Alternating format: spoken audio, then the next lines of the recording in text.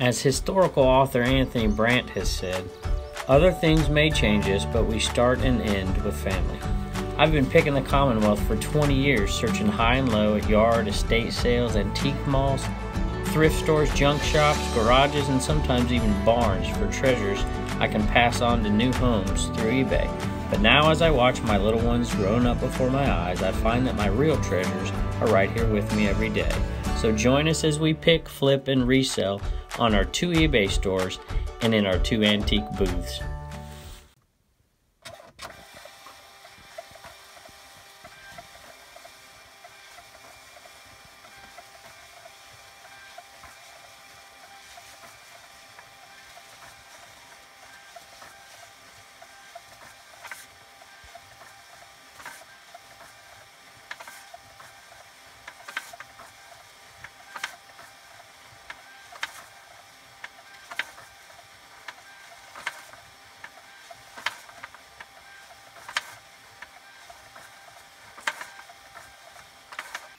Hello everybody, welcome back to Commonwealth Picker. My name is Kevin and we are in the eBay cave. I'm in here with Sophie. Hey Sophie, look.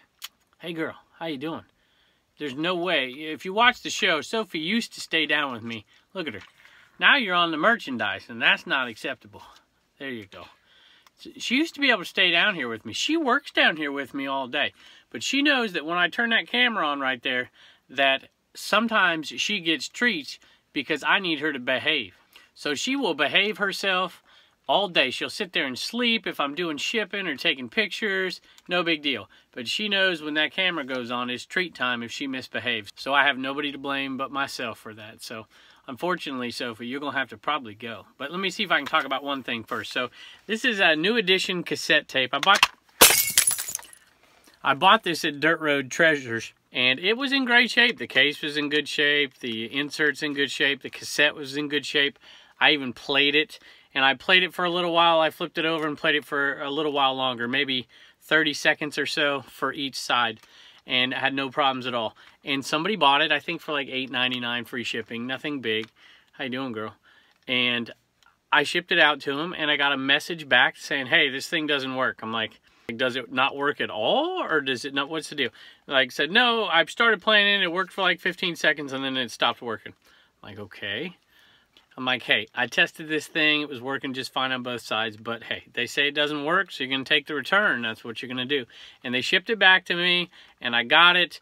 And actually, my boy drops things off at the post office for me, and he checks my box and brings stuff home. So he checked the box. This was in there. He brought it home. I'm like, I got to go test this thing.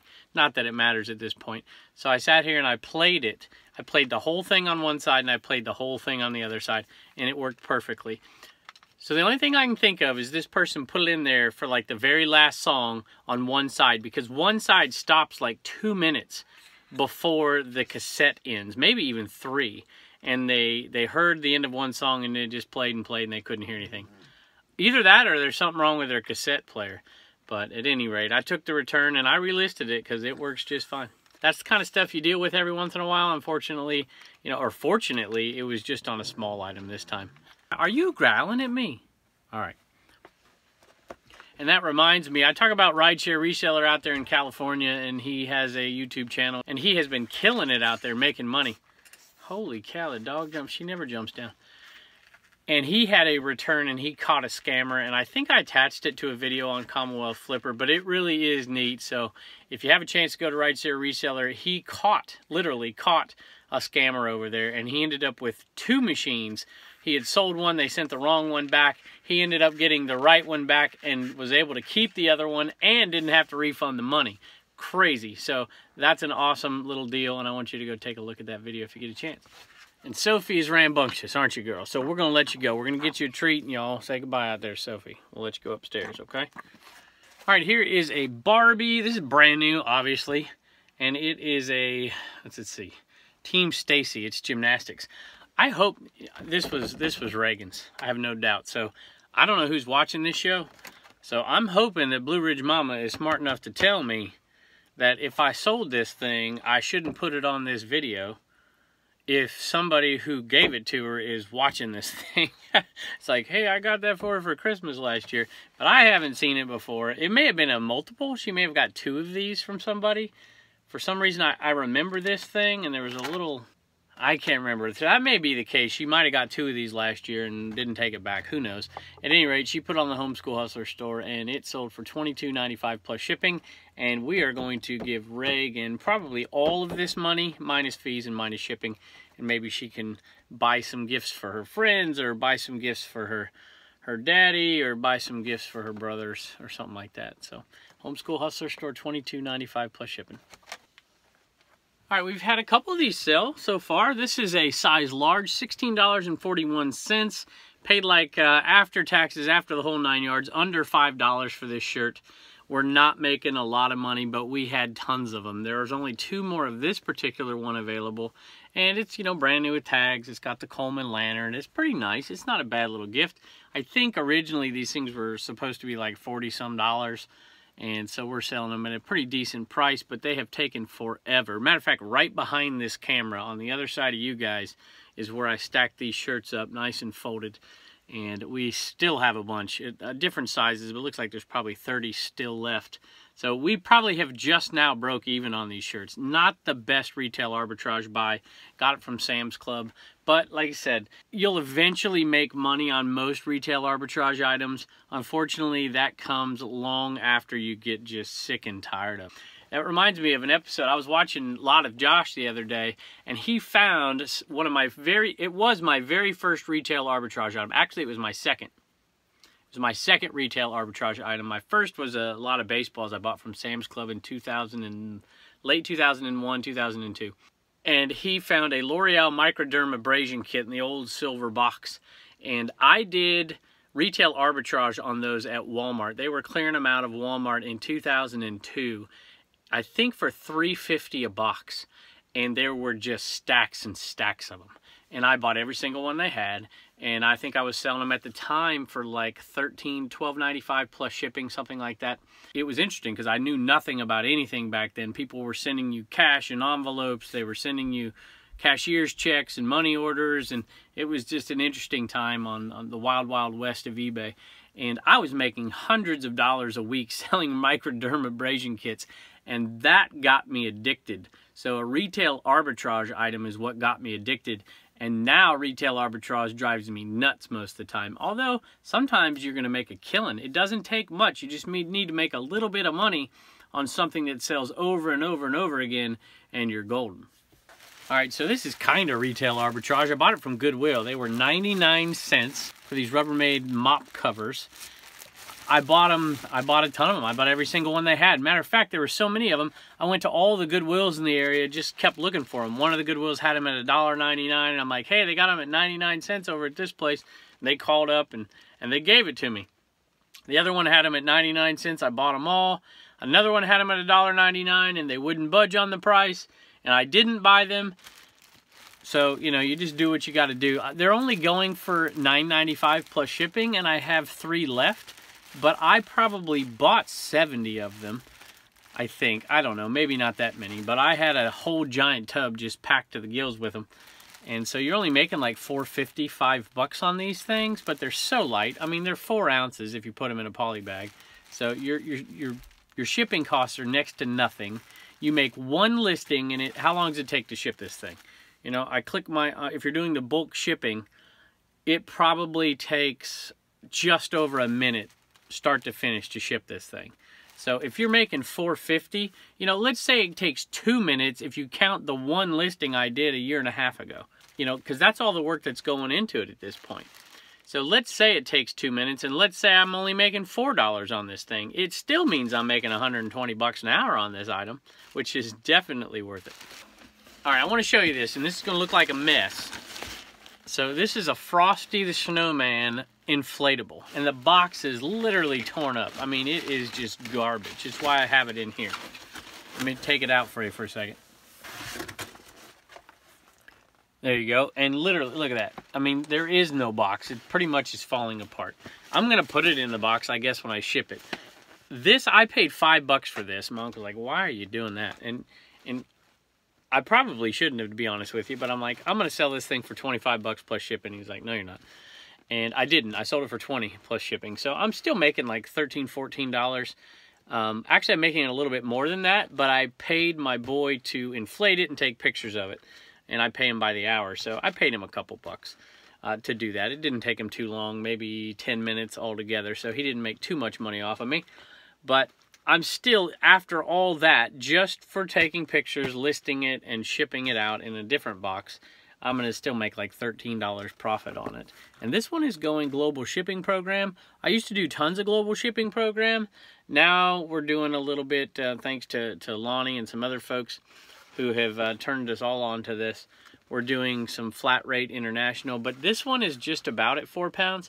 And I left it on global shipping because I wasn't sure when I listed it. I didn't have him weigh it. So I don't like to go, I like to do global shipping if they're over 4 pounds.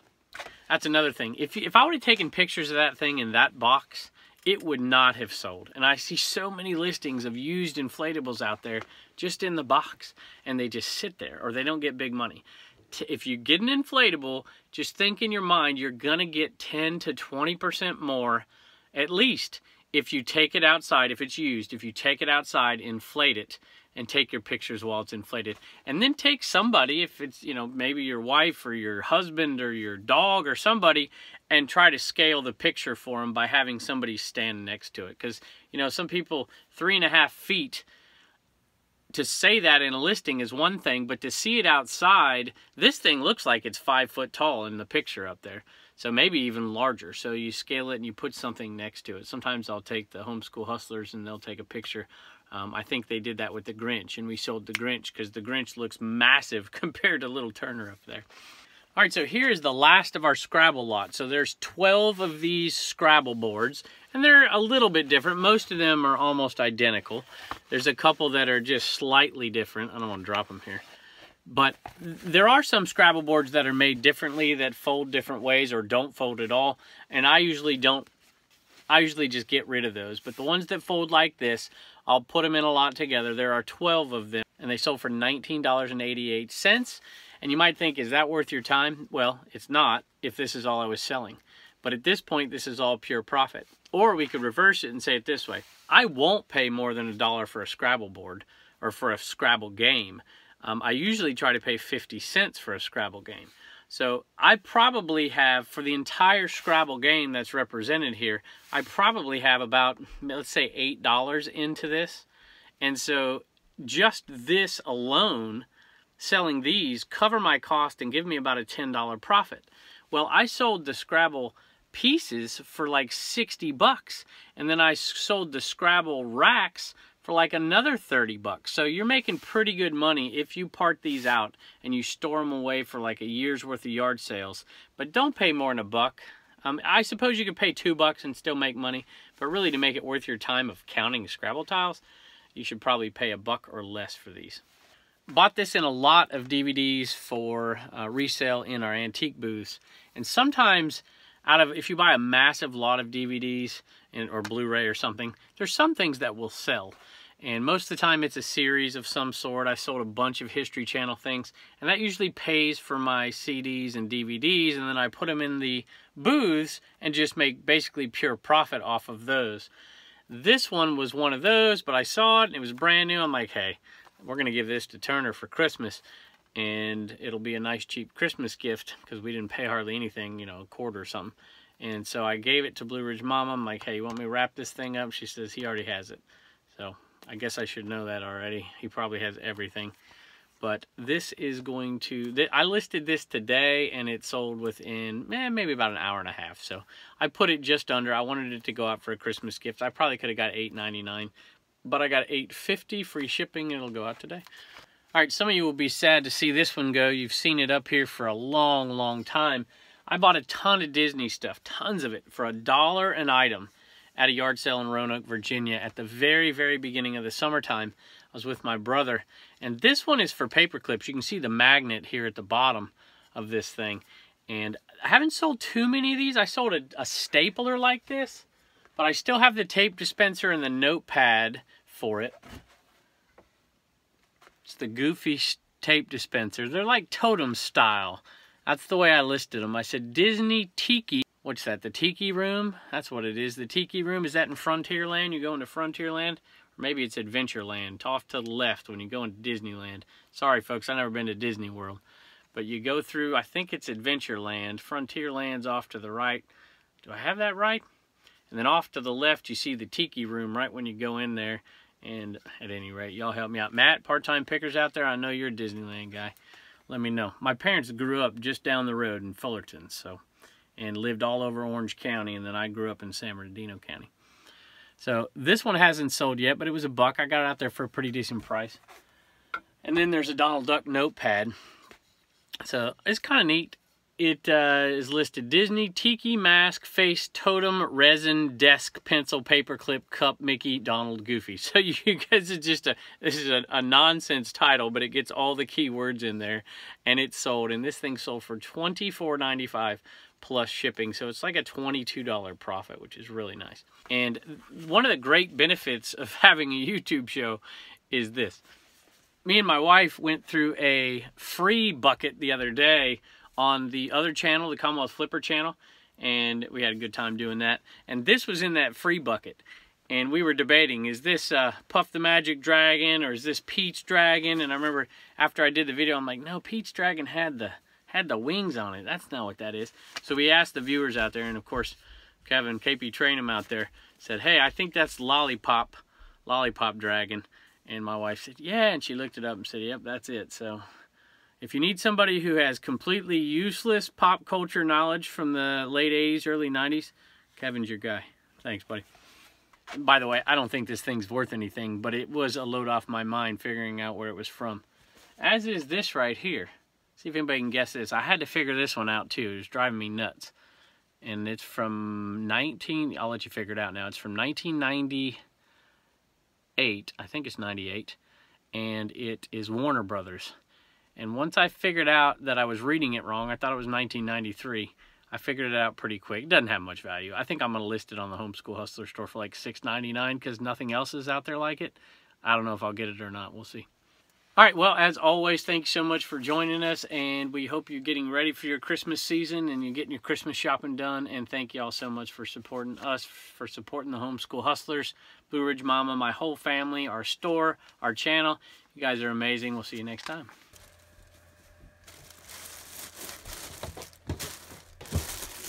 Poshmark? Poshmark. How much? 17? I can't quite remember. She sent me a question about the measurements, and then I sent her an offer for a little bit off of what I had, and she took it. All right, Blue Ridge Mama had a sale. On Macari.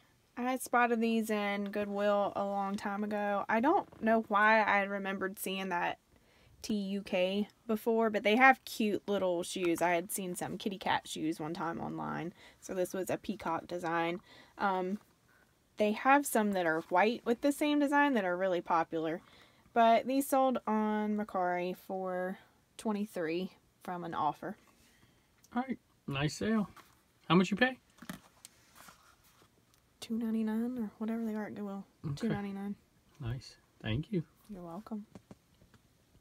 All right, so I've sold VHSs on eBay for years and years, and I haven't put any up this season. Usually I wait till January to start doing that, even though they sell fairly good at Christmas time. So this is a really nice one. I paid 50 cents for it, and I just tested it, and it's working, and it would sell on eBay. But I did an experiment last month, and I took a VCR to the booth. And we're going to have, my intention is to have like a vintage electronic booth as soon as the Christmas stuff clears out. And I put a VCR in there, and it sold in about 3 weeks for 12 bucks, I think is what we charged for it. So it's not amazing, and we could probably make a little bit more on eBay, but it's so easy. Test it, take it in the booth, put a sticker on it, and drop it off. So we're going to do that with this one, see how long this one takes to sell. I have a death pile of VCRs over there, but this might help me reduce it a little bit.